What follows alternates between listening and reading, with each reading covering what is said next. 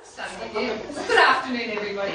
My name's Marianne. I'm from Polio Australia, and we've been allowed to come in here thanks to our relationship with Andrea at MS Australia to run this session for people. It's an inaugural session for us. We're using this as a jump-off point for future sessions that we like to run, not particularly in Victoria, but in other states, because Polio Australia is a national organisation. A couple of housekeeping things first. Is there anybody here that has any objection to this session being filmed or for you having your photo taken? Just where is it to be used? Which side do you want? It will be on Polio Australia's website. Oh, okay. No, that's fine. Yeah, that's all. That's fine. Thank you. If you do have any concerns, of course, it might not be,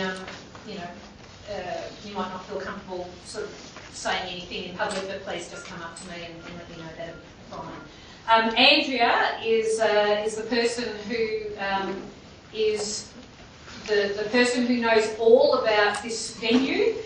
So if you've got any technical things, or if you need to know anything more about MS Australia and the Nerve Centre, Andrea's your girl.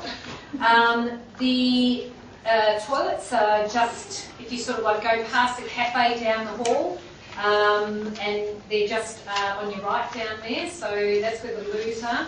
Now I just wanted to tell you a little bit about what we're going to run today. So we've got Dr. Steve McGrath, Senior Rehab Physician and Director of Pain Services at Epworth Healthcare.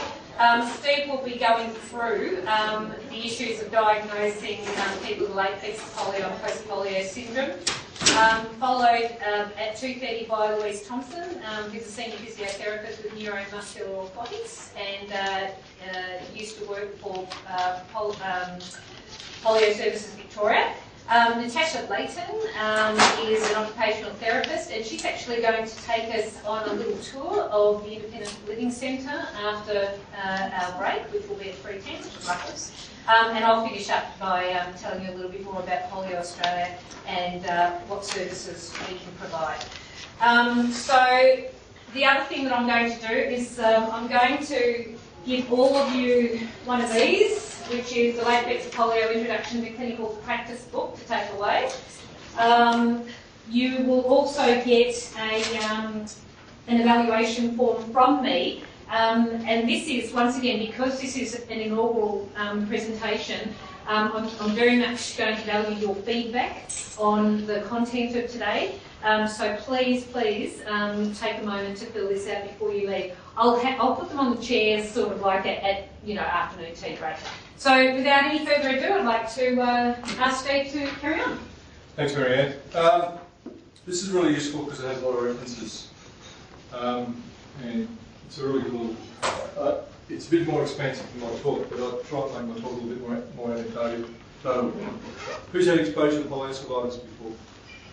Okay. When you did your training at university or like, you were taught to do acute management. You were taught to manage situations that arose all of a sudden. This group of patients are fascinating, and I love working with them, but we don't see a lot of them unless you're dedicated to the cause. But they are the classic chronic loss of function disability group who have adapted over the years. And the biggest complaint I have from this group is they're not listening to me. And that's the whole spectrum, because they've had to learn to adapt. Two things about them.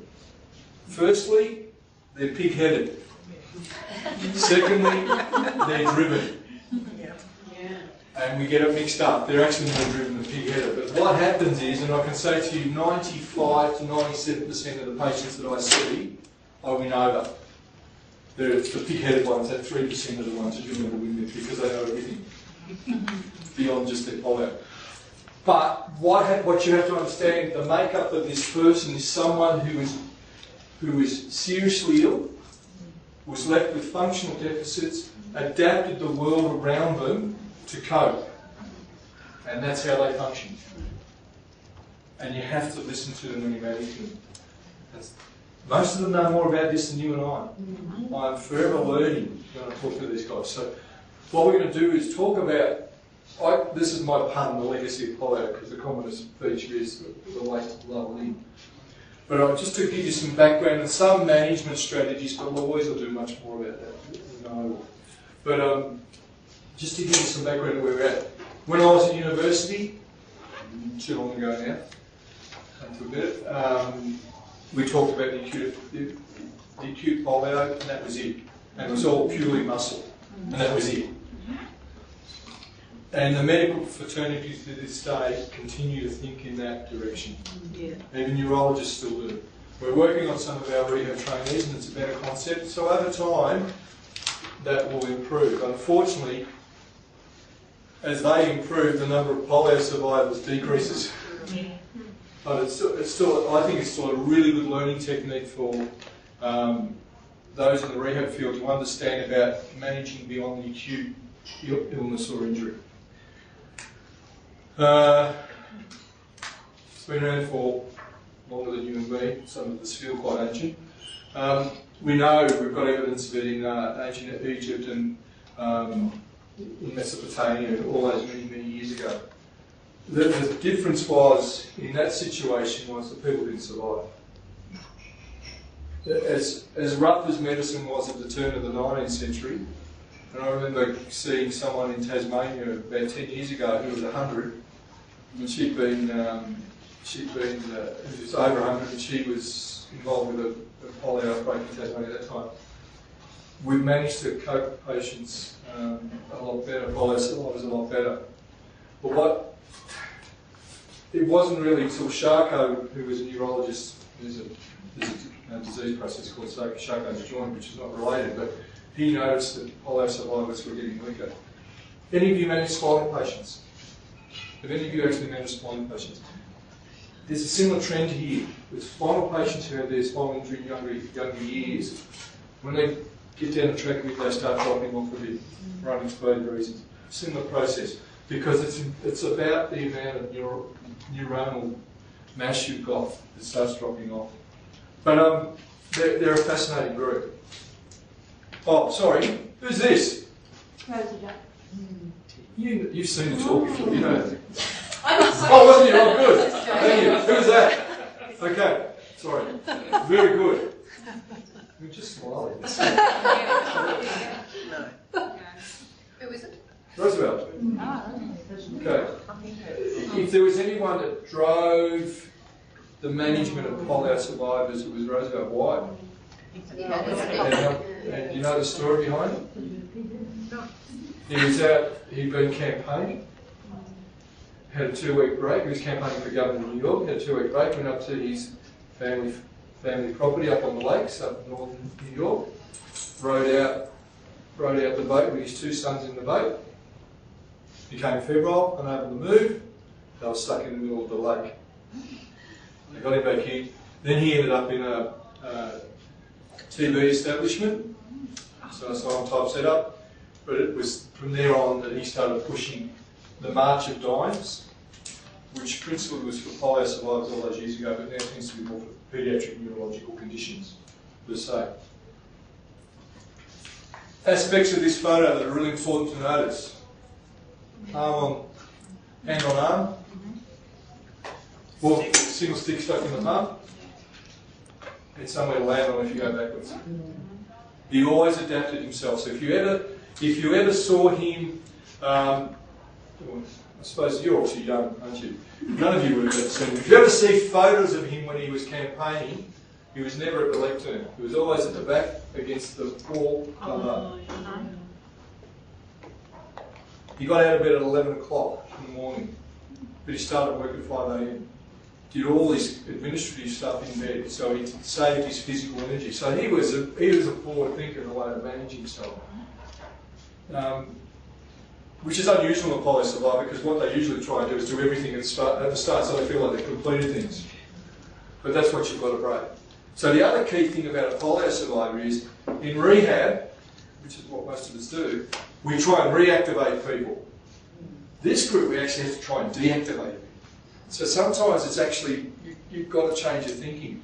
But not only do you have to change your thinking, you have to change their thinking. And that can be quite challenging. So a number of epidemics in Australia. This is in Philadelphia. There are two key things in this photo. The first is you've got all your lung machines, and as you improved, you went to the we didn't need the machines. The second thing is this guy is obviously a budding surgeon because he's got a bow tie on. Now, we have multiple epidemics. Mass immunisation started in 1956 with the Salk vaccine. Then all of us went through the Sabin vaccine, which is the liquid form. Yeah. But in the States of recent times, there was a child who developed polio after Sabin vaccination. So everyone has Salk vaccine again, so that's the injection. The Sabin was a light attenuated virus, so there was potential for risk of infection. The risk is really remote, but there was one case and the lawyers got involved. We still use Sabin vaccines in third world countries because it's cheaper and really the safety profile's not that bad, and it actually is more accessible, so it still is used. Can someone tell me what happened in 1953? I was born. I didn't say 73, I said 53. 53. Just joking. Who came to Australia in 53? Lizzie and Phil the Greek came to Australia in 1953. The federal government and the New South Wales government were petrified of spreading polio. Absolutely petrified. It was a disease process that the world just didn't want to know about. One of the things they did, because Bessie and Phil wanted to shake hands with all the kids and meet all the kids, because we've got to keep the crown going. Depends if you're Republican or not. But what they made all the kids do is wash their hands. And all of a sudden there was a major dip in the prevalence of polio. And that brought out the hand-oral ingestion process. So all these hand techniques and all those things we talk about are really, really important in this. The problem with the third world countries is they struggle to be able to provide that sort of setup. And it's taken longer to eradicate. Last case of true polio in Australia, QF11 I think it was, and they had a student who'd been recruited from Pakistan, and there was all in the newspapers for a little while. But what it highlighted was that, firstly, most people on the planet were immunised, so we're likely didn't have any further spread.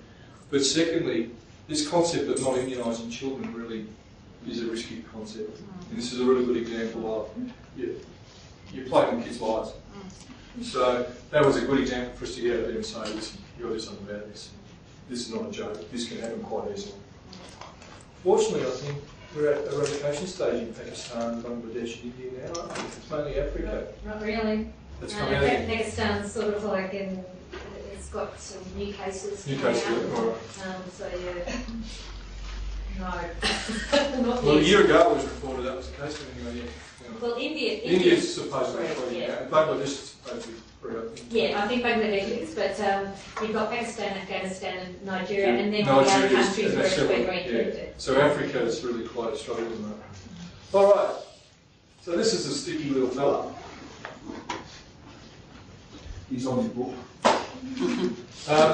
Basically, what happens is it's orally ingested. There's at least 3 types, possibly up to 5 types. So if you've had polio, you still need to be vaccinated because it may not be the strain that infected you.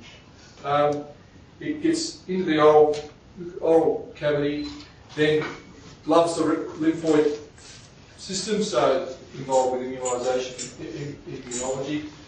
Most people are asymptomatic.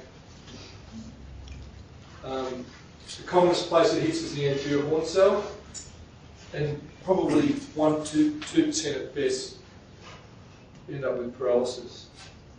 But we also know that it's not just the anterior horn cell. We know that lower mid-brain, brainstem, there are areas of targets as well. And that group can be an encephalitis type picture. It can be quite unwell. And the management's slightly different.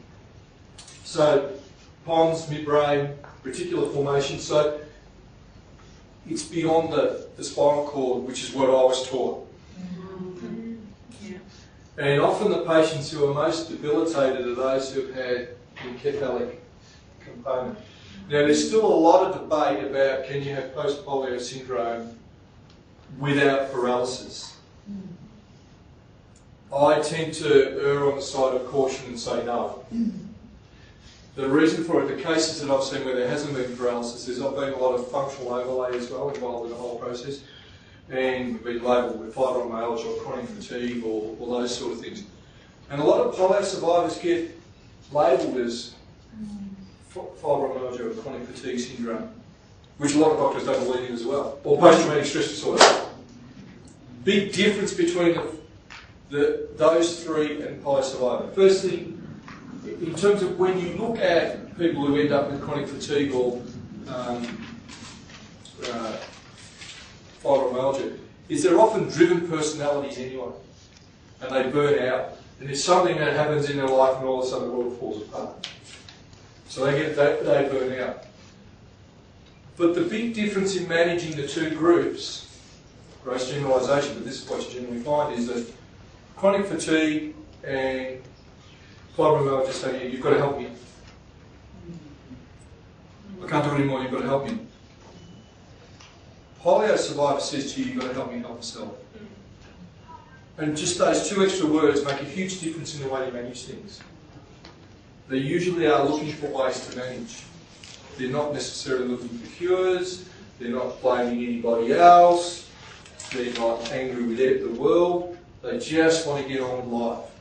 And it has a different focus. I don't know if you find that, but I certainly would say that. Yeah. That's what I'd say when you've been exposed to compared to polio. And I see both groups. The thing I will say about the group that has the meningitis or encephalitis, they often have a lot more fatigue, which makes a lot of sense. So it doesn't necessarily mean it's post-polio syndrome, but they've got a fatigue syndrome associated with it. And interestingly, one of the things you'll find when you try to get a history from the person is that they don't know a lot about what happened at the time, because they're often children under the age of 5 and their parents were embarrassed or just totally overwhelmed by the fact that they let their child get polio, and they never talked to them about it because it was a traumatic event in their life. So sometimes the history is a bit sketchy, but you usually find out about various aspects of their development that sort of fall behind, and you can work it out. Why does it happen? Why do we get this process where they have the infection, they make a level of recovery, seem to go along all right for a while, and then the world starts falling apart?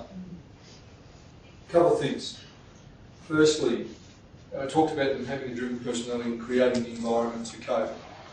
And I remember giving a talk in Launceston one day where I said about coming to terms with what you've got, and this woman says, I've come to terms with what I've got, and all the others are going, oh yeah. And I said, oh, do you have a cleaner? And she said, yeah. I've learned, I know I've got to adapt it. And I said, do you clean the house before the cleaner comes? She goes, yeah. So she still wanted to be in control of the whole situation. And you talk to some of the siblings, the offspring of polio survivors who come in and you'll say to them, I suppose dinner was on the table at 6 o'clock every night, dishes were done by 7, your plan structured, all this. And it was always the way. It was always organisation of the environment. So they're very good at organisation. A lot of polio survivors are very powerful politically and administratively because that suits them. That suits their personality, so they often have significant jobs. There are a number of polio survivors in the community that you would know who are actually very, very successful. But they never complain, they just get on with it. Okay, what happens? So when you have your acute infection, which is the initial poliomyelitis, it's a total body experience, for want of a better expression. So it affects the whole neuromuscular system. They start to recover but you don't get full recovery throughout the body, and certain areas tend to be more affected than others. And you tend to find the lower limbs more than the upper limbs, but it happens both. The other group that you'll often find that don't necessarily fall into pitch paralytic, but are important to the spinal group. They're a group that has spinal involvement rather than involvement, and that I do count as paralytic. So the motor unit remodels, and we'll have a diagram in a second, where you have less nerves supplying the same amount of muscle. So it's like playing soccer with 9 players rather than 11 players. They do their work, but they're not as efficient. But as we get a bit older and we use things, our ability to regenerate drops off, and then we start getting decompensation because you don't have the neural drive and the neuromuscular connections.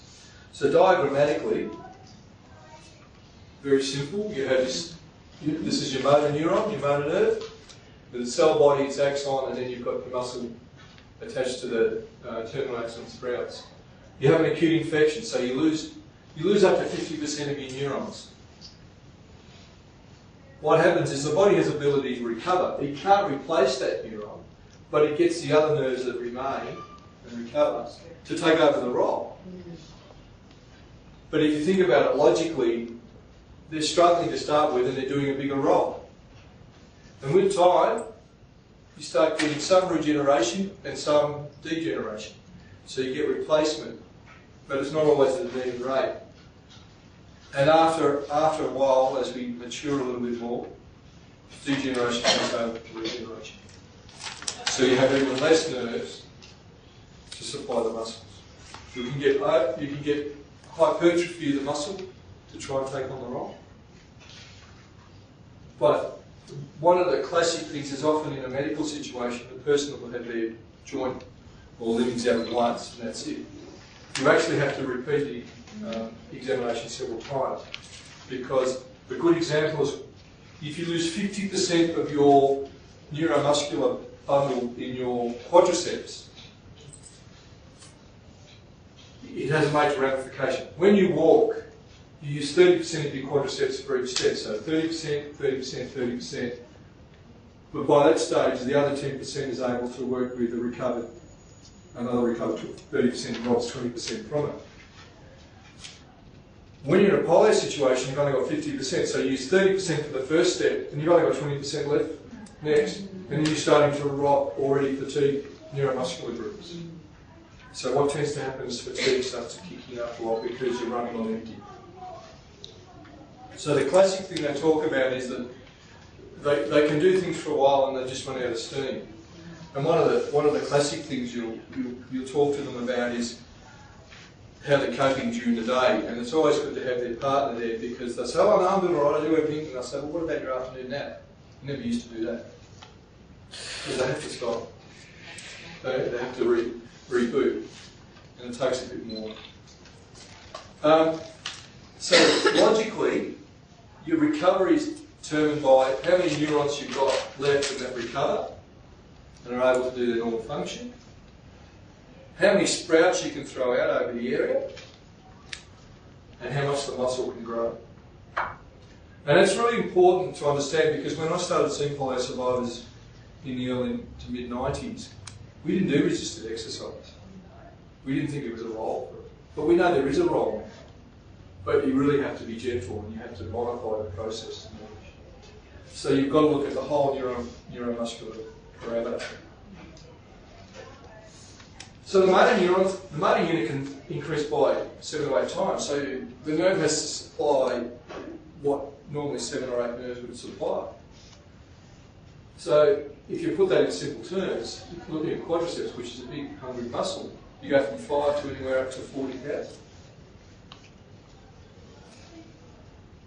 And this is what I was talking about before. Strength can appear as normal on a simple test.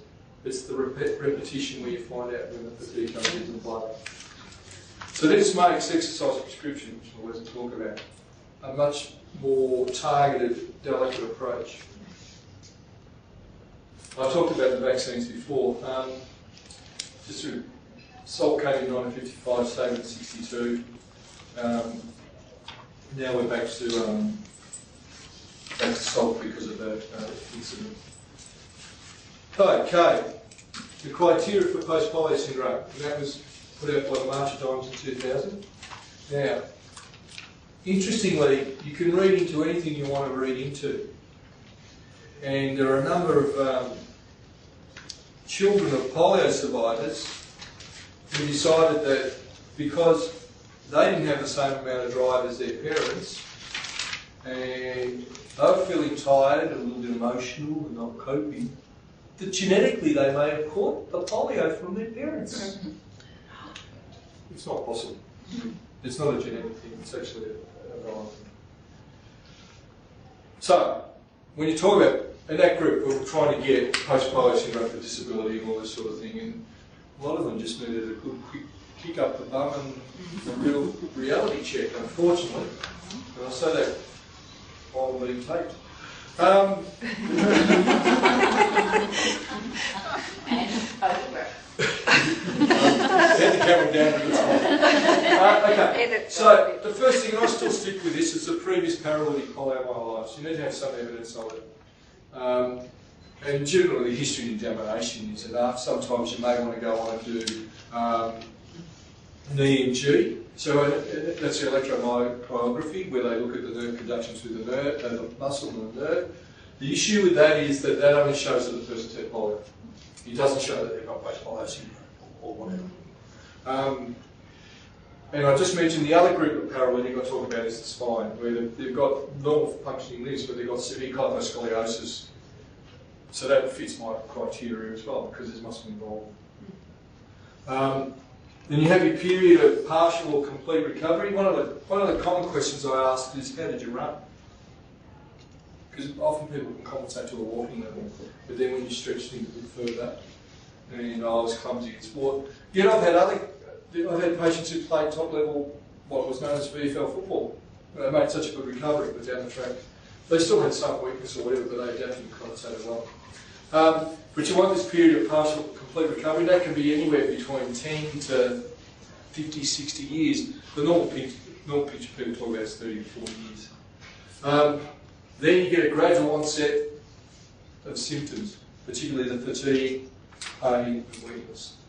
Now, if you actually sit down and talk to them about what's happened, is at some point in time, things haven't gone quite right. So how do you think they managed it? They pushed harder. They pushed harder because I don't want to fail, I want to succeed. It's really succeed mentality. So you often have to go that far back, and there's often an incident where a fall happened or just a minor car accident or whatever, but it's enough to tip them over. But the way they first manage it is just pushing harder. And so when you actually look at the strict criteria, they talk about symptomatology over the previous 12 months, because it often takes that 12 months to actually acknowledge that something's not working. So it's something that's really important to know. And that's the year. And the other thing you have to do is exclude other causes, because there are other reasons why people don't function as well, even though they've had polio in the past. And I've had patients with MS, strokes, cerebral palsy. My classic is a woman that was brought to me with a doting niece. She was Italian, and her sister, who was the mother of this niece, who's since passed on, brought the daughter across and the sister across and was caring for her. And she'd been labelled as polio when she was 6 months in Italy, and nothing else happened. And she's coming and got sent to me because they wanted me to give an opinion about the medical costs for looking after this woman in the long term, because she had post-polio syndrome. So I go to the waiting area and call her in. She gets up onto her frame, and there's that lovely scissoring gait, and she's got a mild dysarthria and all the rest, and she was cerebral palsy. But somewhere back in the hint of someone's labelled as polio. And it's a real risk, because individuals get labelled with polio, which the medical fraternity either wants to believe, doesn't want to believe, or puts everything onto. So you've got to be careful. We've got a friend, a polio survivor at the moment, who's just had significant abdominal surgery that we all missed for reasons, many of, but mainly because she never complained. But unfortunately, she's doing well now. But everything would have been down to the polio. Okay, so it's an unexplained constellation of symptoms in a patient who's had paralytic syndrome. That's the definition. And the features may include new muscle weakness, pain, and fatigue. They're the three common. And then you may get some new muscle wasting, either in limb that's affected or another limb.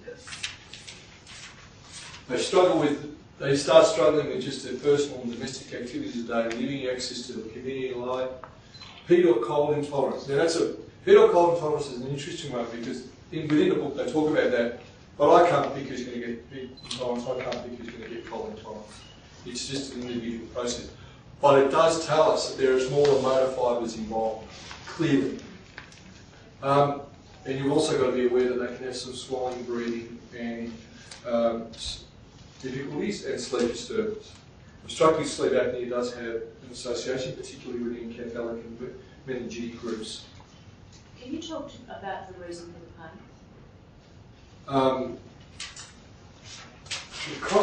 That's a good question. No, it's a good question. We'll go back to that in a second. All right, the pain is usually two types, musculoskeletal or neurogenic.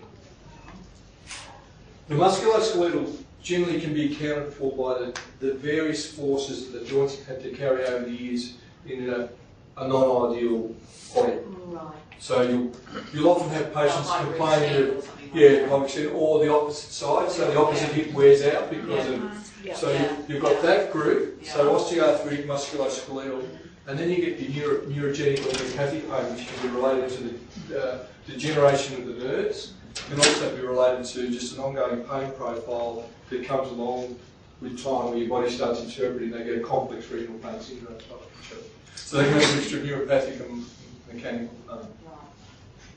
But most of the time, and this we're going to come to it shortly, most of the time it's due to mechanical inefficiencies. Well, you think about if you've got one leg short than the other, you also have torsional effects on your back, you may have a bit of hyposcoliosis, then you get issues with the intervertebral disc and facet joints, and all. Over time it just wears out. Every time you take a step, you put 3 times your weight through that leg, through the spine. So you're transferring forces all the time. So if you've got a disproportion in terms of your leg length, then you're actually putting torsional forces through the back, which is the worst thing for it. Did I answer that? Yes, you do. Very good. Okay. Only a small proportion of the population of polio survivors, so less than 1%. Tasmania has a slightly larger proportion. Enclosed environment, but this percentage is going to go down as they're more mature. Half of them have post-polio symptoms. If you think about it, pain, fatigue, weakness comes along with being a parent. Because you get tired, you get run down, you feel blur. So you've got to be a bit sensitive to the symptoms that are described. And it's got to fit a picture. Fascinating though, the number of polio survivors who didn't realise they'd had polio, or just put it down to getting on with life, is higher than you think, and there are quite a number out there who we haven't got on record yet. And that'll be particularly in the rural and out of reach areas, because they don't tend to focus so much on their illness, because if they're ill, no one does the work for them. So you'll find that the rural community is often an area where we've missed the boat a little bit. So the likelihood of getting post-polio syndrome is much greater if you're over the age of 5 and you have more severe infection. Because under the age of 5, the neural system is more malleable, it can adapt and adjust. We know. But we also know, just on that note, don't forget, we also know that the neural system can still recover more than we ever thought. When I went through medicine, going back to that, people who had a stroke, that was it. If they hadn't recovered after 3 to 6 months, that's it. I'm seeing people recovering 20, 30 years down the track. So there's still this flexibility within the neural system for recovery. That plasticity is there. And in terms of polio survivors, anywhere between a quarter and 3/4 will have the symptoms of post-polio syndrome, but that doesn't mean they've got post-polio syndrome. Because you're human, other things happen to you as well. So you've got to really listen and look. So when we started talking about post-polio syndrome 10 to 15 years ago, that's what we talked about. But the term late effects of polio has really come into play. Because you'll be surprised, the proportion of patients that you do see referred to as post-polio syndrome is really quite small. It's actually often more to do with the late effects of polio. Doesn't mean they may not progress to it, but this really comes into the mechanical issues that we talked about. I have to say, I still, for insurance reasons and simplicity of times when I'm trying to manage a patient at work, I'll put post-polio syndrome down rather than late effects of polio because it does two things. It tends to get us trained towards the neurological side of things. And secondly, the insurance companies understand it a bit easier. But this is usually mechanical failure. So I like to think about post-polio syndrome being a little bit more neurological and late effects of polio being a little bit more mechanical, orthopaedic. But there is overlap, but you've got to weigh up what you're presented with. But they certainly present with pain, fatigue and weakness, but they also have problems weight gain and that.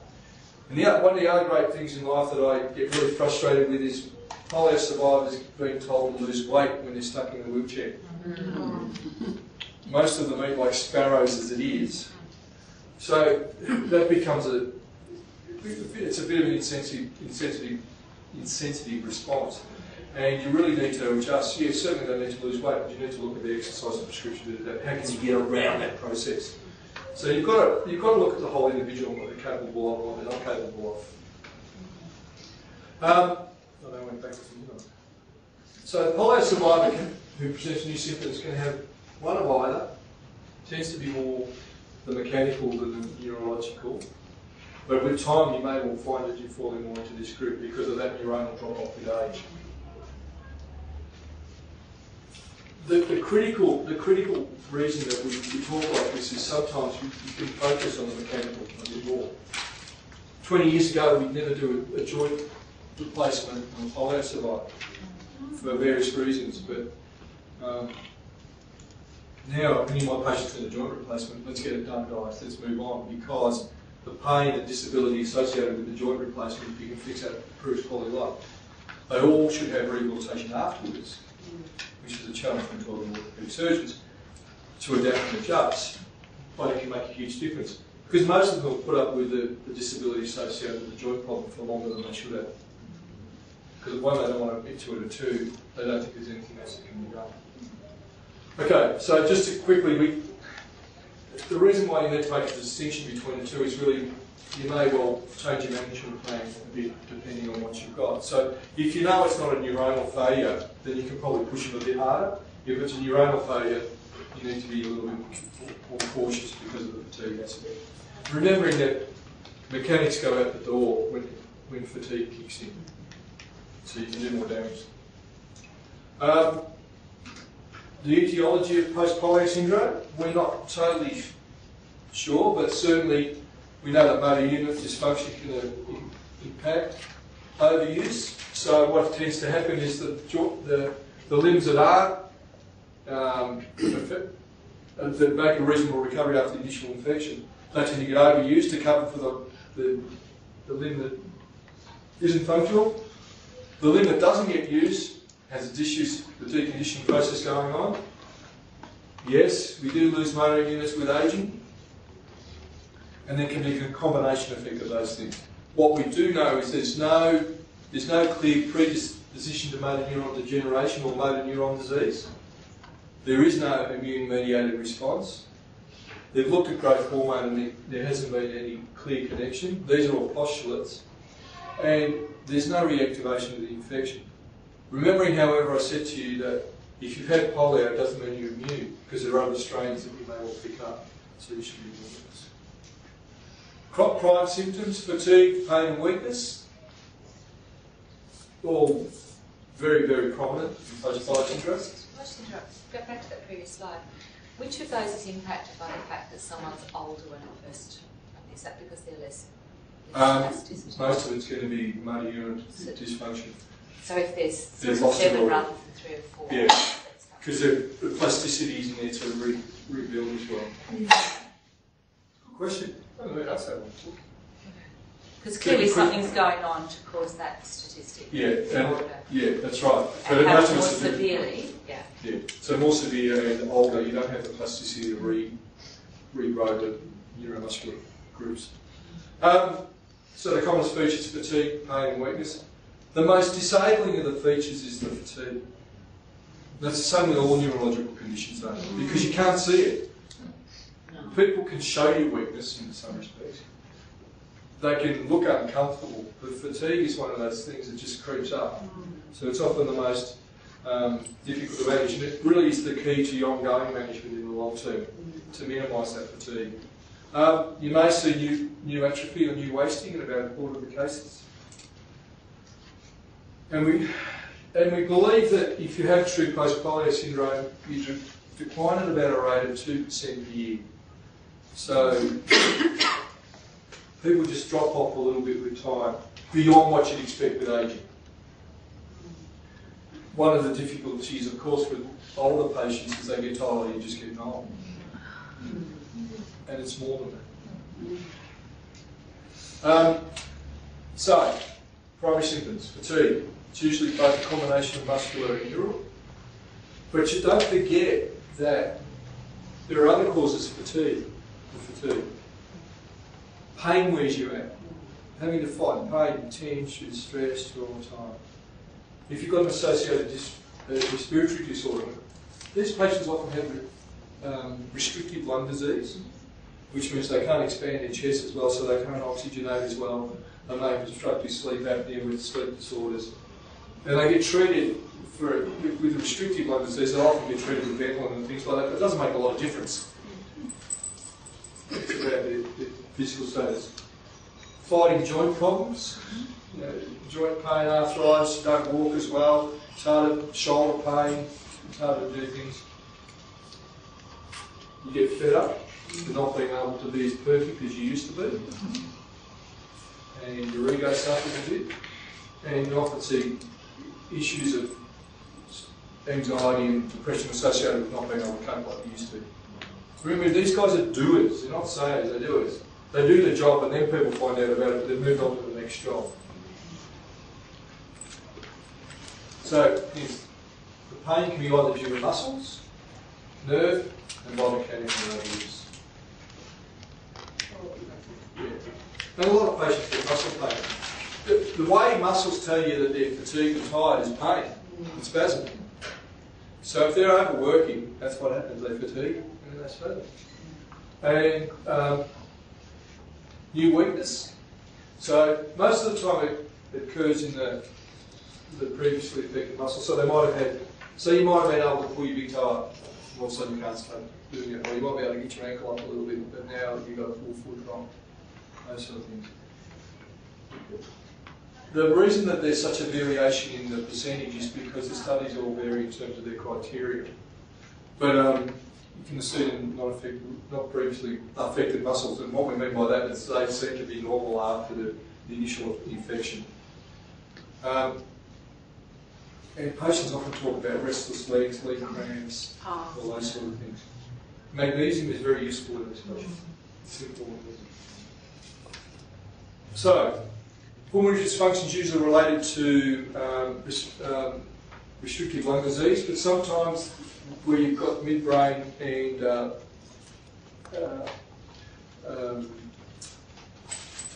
the lower brain areas involved, you can have some decreased drive in terms of respiratory function, so you've got to be aware of that.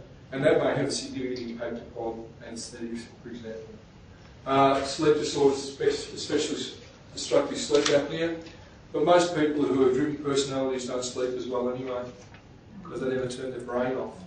Yeah. How many of you get a full 8 hours sleep at night? You don't have children, do you? No. I should stay that way.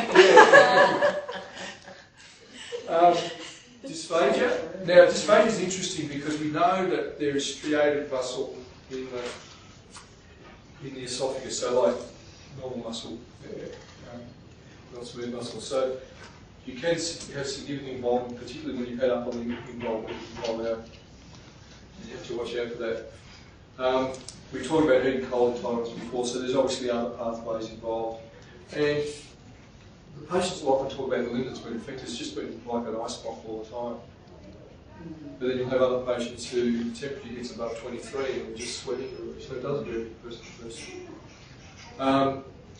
Commonly see arthritis because of the various pressures you put on joints and musculoskeletal problems. And I'll mention the such and psychological problems, so move on there. Okay, in terms of evaluation, history and examination are really important.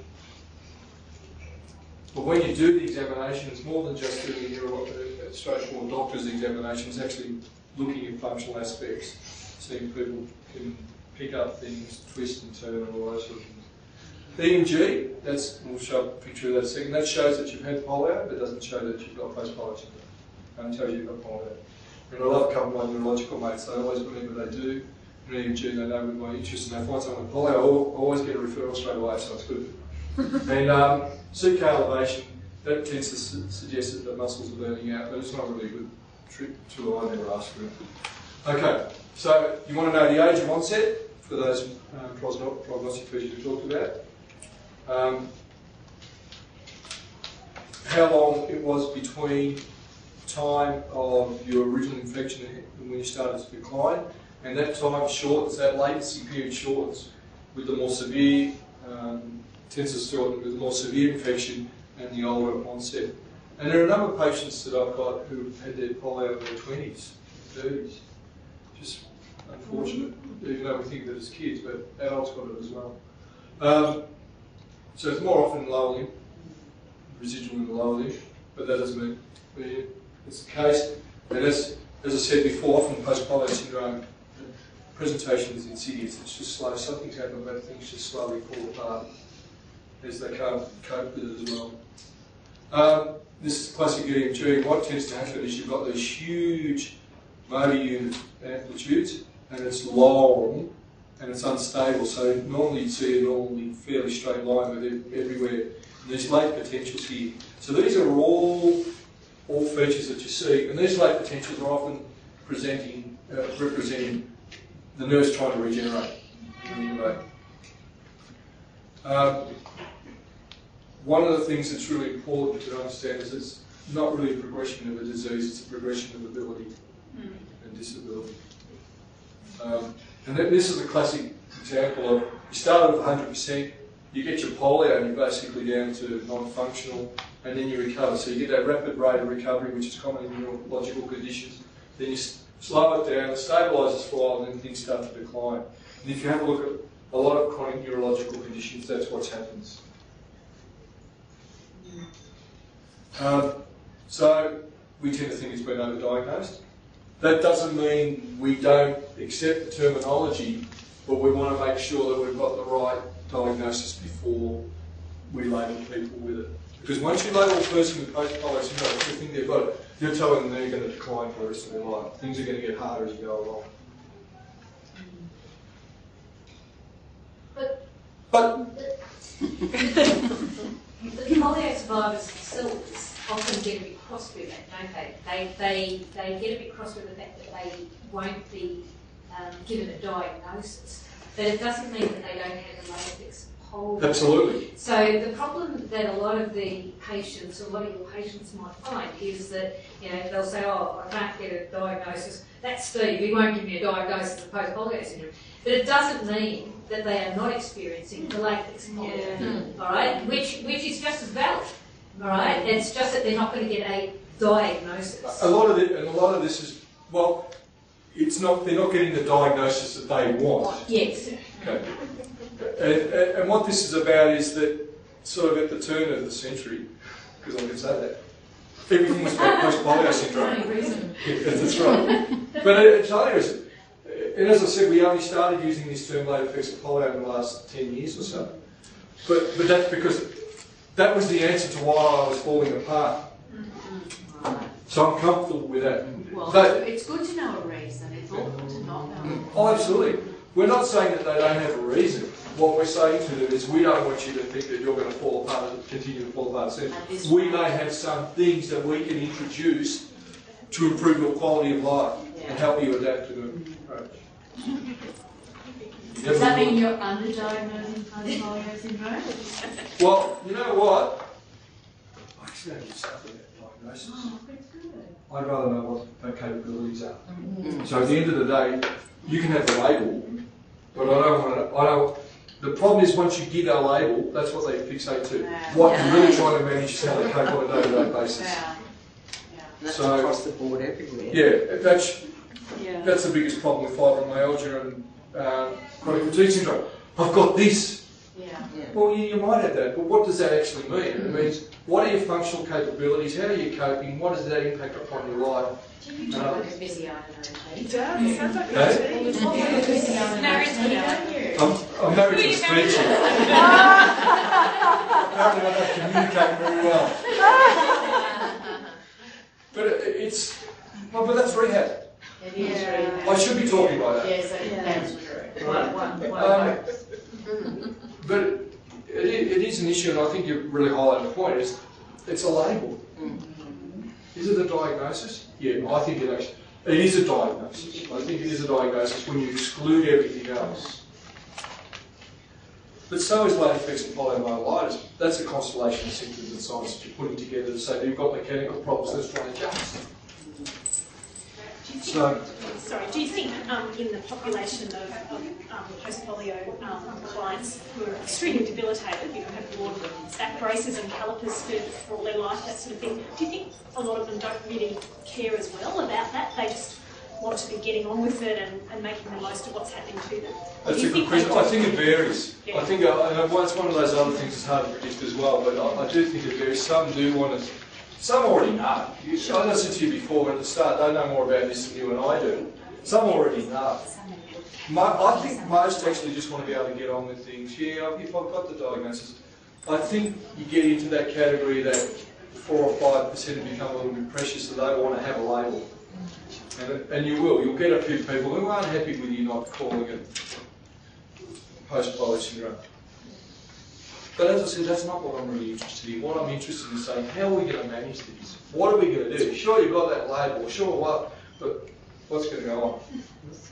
So I'm going to quickly go through the management, then I'm going to hand over to Louise. But I think the critical thing you have to understand is you need to balance activity and burden. If you can look at improving strength, which we know we can do now, which we didn't think we could do, looking at endurance, and balancing that against burden, that really helps. As I've said in the past, as those who have talked before, pacing is the answer. Pacing an ergonomic setup. You've got to do it right. And occasionally when I'm getting someone who's a bit recalcitrant, I ask them what sort of toilet they have. And the reason is they have a single toilet, I give them 3 post-its with pacing written on it so that they can put one on the wall at the back of the door, one here and one here. And while they're sitting there thinking about the world, I try and work on the theory of osmosis. And the other thing you have to do is look at gradually decreasing their energy expenditure. Now, as a group, being generally a little bit older, that should be happening anyway, but you just need to be a bit smarter because of the way they want to do things. You have to adapt. The other thing you have to do is work on the theory of covert dominance, which is have them thinking they're making the decision, but you're really making the decision for them. You've heard that before. You're recorded. So that they believe that they're making the decision. But that's what you do in practice. That's what making people feel uncomfortable, making people feel comfortable with the decision.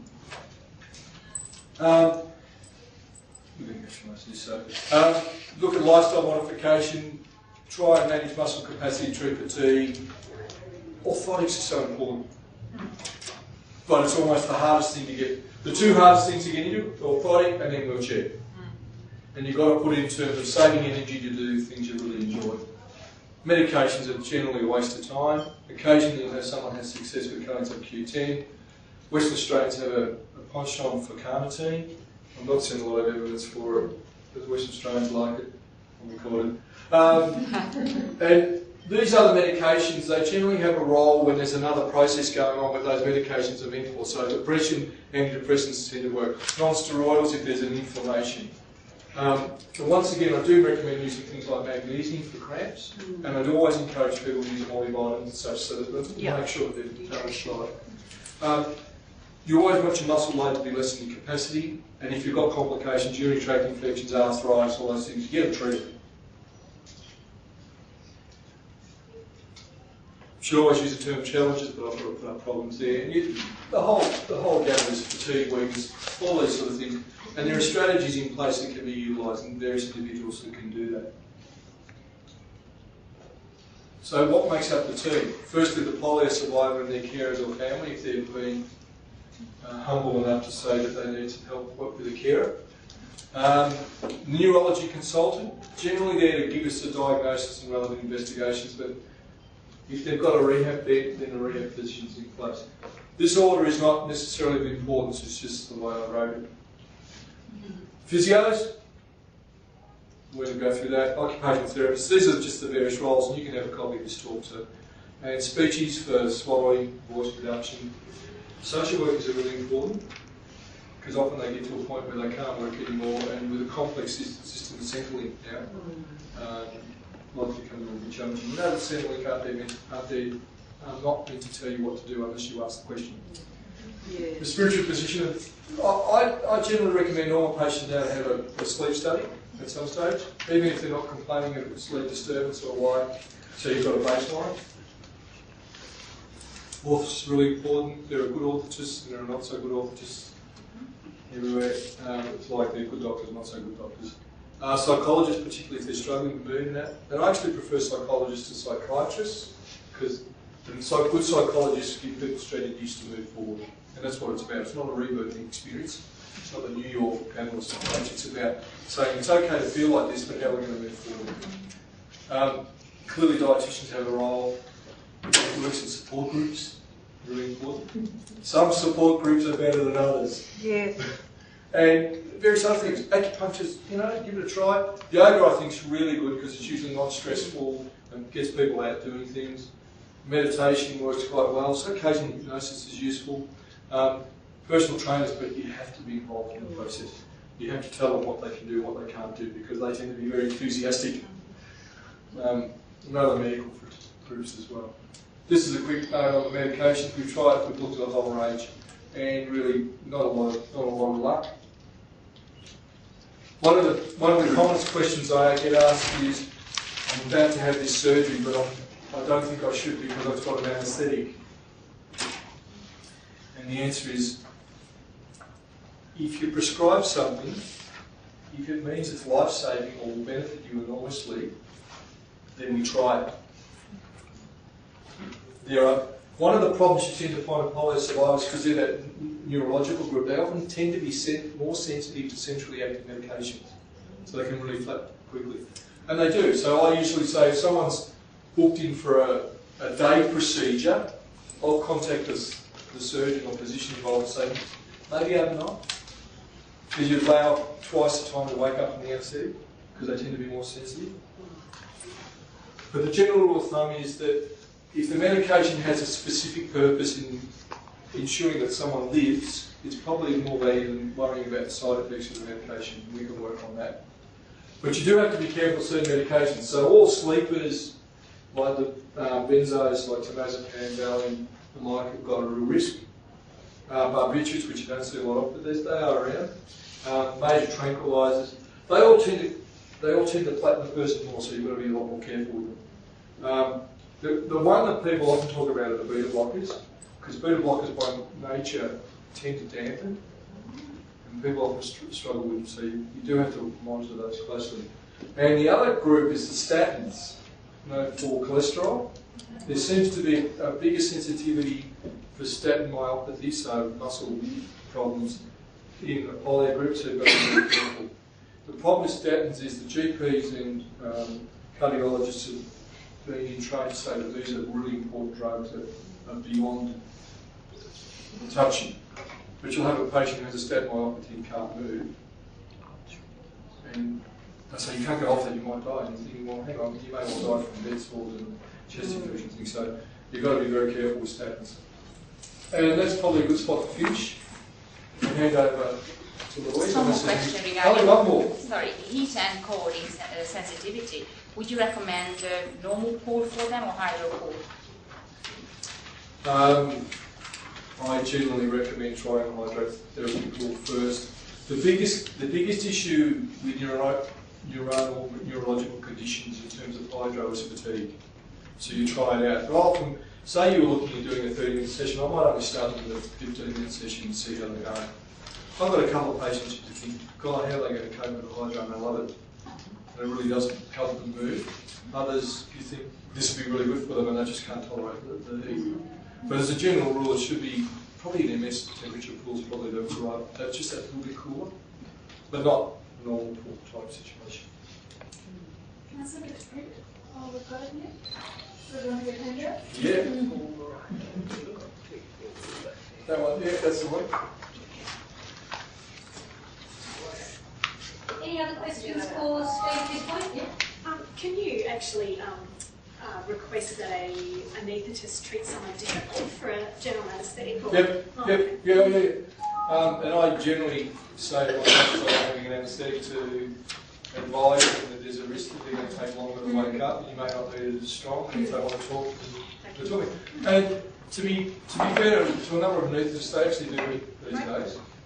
And it's not a big deal, it's just saying it's just going to take a little bit longer, you're a bit more sensitive to medication. They still need surgery. Thank you.